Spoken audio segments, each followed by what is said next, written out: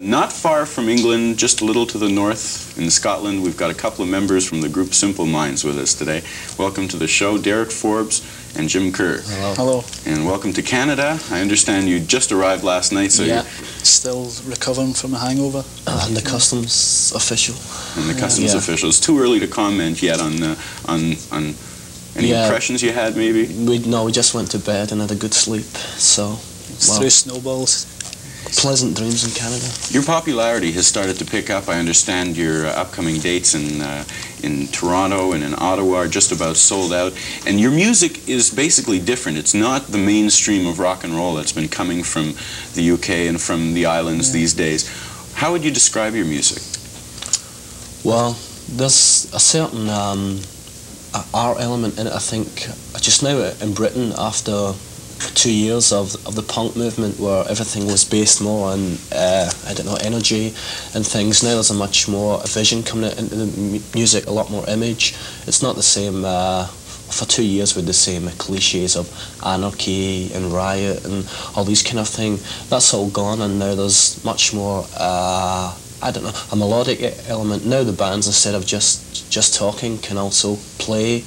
And I think, I don't know, each time we get reviewed, I don't think anyone has ever put their finger on exactly what it is. But there's a real, we take bits from everywhere, very much influenced by music over the past 10 years. Who are some of the people that have influenced you? Eno. Brian Eno? Brian Eno in a experimental sense. Lou Reed, Roxy, early Roxy. Yeah, Roxy, Mark Bolan, David Bowie, people like that. Sort of, I don't know, visual type bands, kind of imagey type bands. What about futuristic type bands, like Gary Newman and his type of music? Yeah, Newman, we're friendly with Newman. Our earlier gigs in 1978, he used to come along, and in fact we did some dates with him last year. But he's much more of a machine type music. We feel there's a lot of, we use, I suppose you could say, futuristic sounds which come from synthesizer and guitar effects. But we always hope that within our music there is a heart and soul. A little bit of feeling. Yeah, a passion that perhaps a Newman doesn't play with. Yeah. I agree with you. I kind of felt that there was a little feeling missing in Gary Newman's music, very cold in many ways. What kind of instruments do you use? Do you use a lot of synthesizer in your music? Well, yeah, we use about 5 different kinds. He uses Jupiter. This is a rolling thing. See that? Farfisa, piano effects, and he uses a couple of different synthesizers. What else? We use guitar, sax. Yeah, rhythms almost. Yeah, very, very rhythmic when we get to record. You've got 3 albums out now. The latest one, just see if the camera can get a shot of this. Empires and Dance. Yeah. T-shirt. Simple Minds T-shirt. Yeah. And it's on Zoom Records, and it's available in Canada through WEA Music. Yeah. Gentlemen, the music business is a very, very cutthroat business. There are a lot of bands who are trying to make it into the spotlight, who want to get records released. And a lot of these bands are coming out of England these days, and out of Scotland and Ireland. Now we have the Boomtown Rats and a few others. How tough is it for a band to get recognition these days in your part of the world? Well, in Britain it's great just now. It's really broken up, and there's a lot of independents, just small companies start making records almost from the home, sending them to the DJs. And in Britain it's still not great, but it's getting wider that the DJ can just pick up the record almost and play it. I mean, not sort of peak time, you know.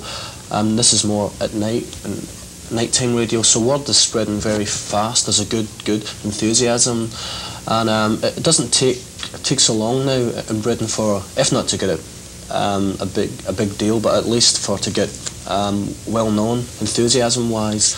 There's a whole new interest in music. Some people said, you know, after the new wave and punk thing, that music or rock and roll was dead and things, but I don't think that's true. It's just shedded its skin again, and there's a new wave of enthusiasm, a whole new freshness. A new breed of groups coming out also. Yeah. Well, how Derek, does a group get popular? I mean, you don't have the radio facilities that you have here in America, so you don't get as much airplay.